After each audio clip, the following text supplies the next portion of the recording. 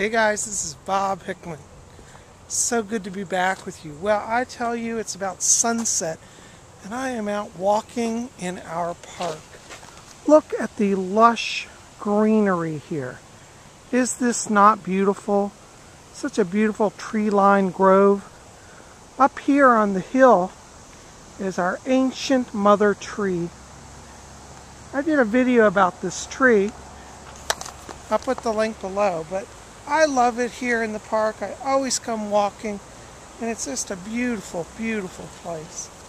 As you can see up here, here's another shot of the bicentennial tree. This tree is about 300 years old, and you can see it. It's massive, massive, massive.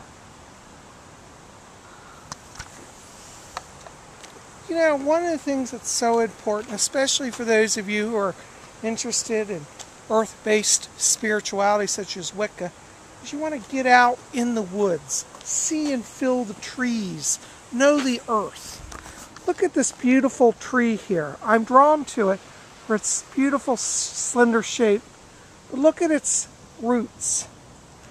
Now when you see a tree that has roots like this, you don't want to step on them, because these are the trees of the feet.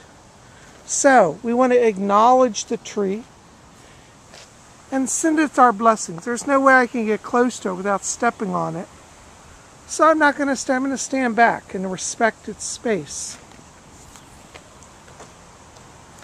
Understanding how we connect with the trees and the plants is essential. Our lives are interwoven.